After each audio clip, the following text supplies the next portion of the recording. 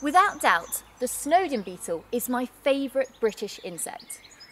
Don't worry, this isn't to scale. They're actually teeny tiny, just like a ladybird.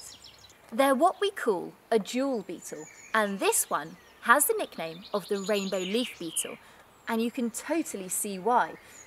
On its outer exoskeleton, it has amazing bands of iridescent colours, red, blue, yellow, green, and they shimmer, and I just think they look lovely. Now, being iridescent, the colours change depending on what angle on which you view them. This is because there's certain pigments in the beetle's outer exoskeleton which interfere with light and reflect the colours back in all different directions, which gives the beetle the shiny, rainbow-like effect. And this is different to other colour pigments, which is where the light simply comes in and bounces back in one direction.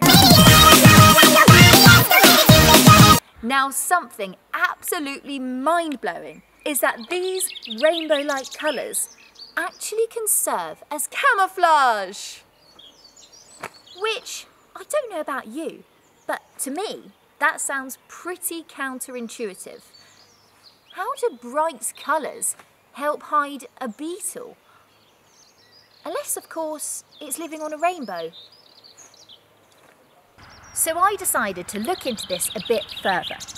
Now, the idea of iridescence as camouflage is well over 100 years old, but it was only this year that some clever scientists decided to be the first people to put this hypothesis to the test.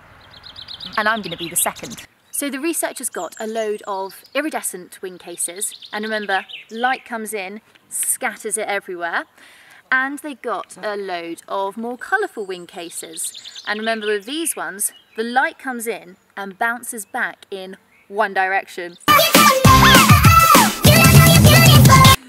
Okay, and they filled them up with mealworms and scattered them around a natural environment just like this one.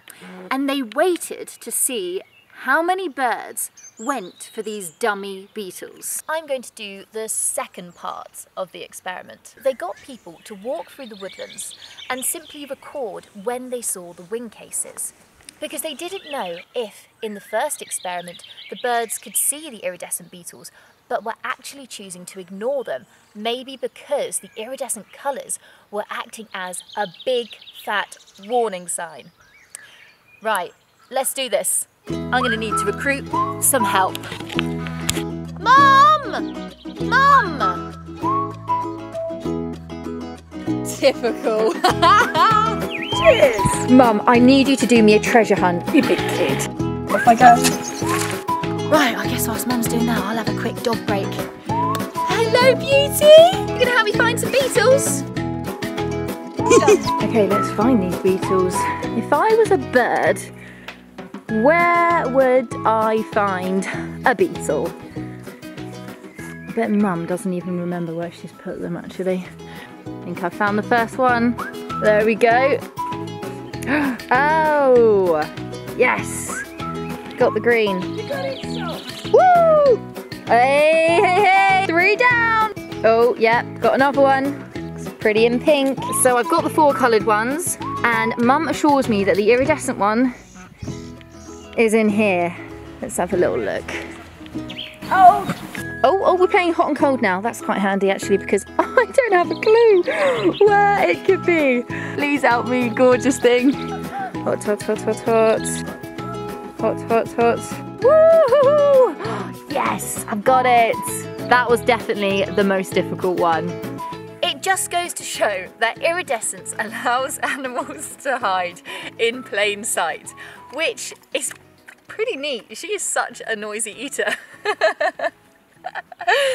But how, you ask? Not how is she a noisy eater, how does iridescence allow them to hide? Camouflage works in more ways than matching the object with the background. In the case of iridescence, light is distorted in such a way that the outlines of the iridescent object can't be perceived, so we can't make out the shape or the size of the beetle, which is pretty cool, and this nifty phenomena, you're right, is known as disruptive camouflage. So who would have thought that with camouflage, sometimes the most garish of colours, are actually the hardest to spot.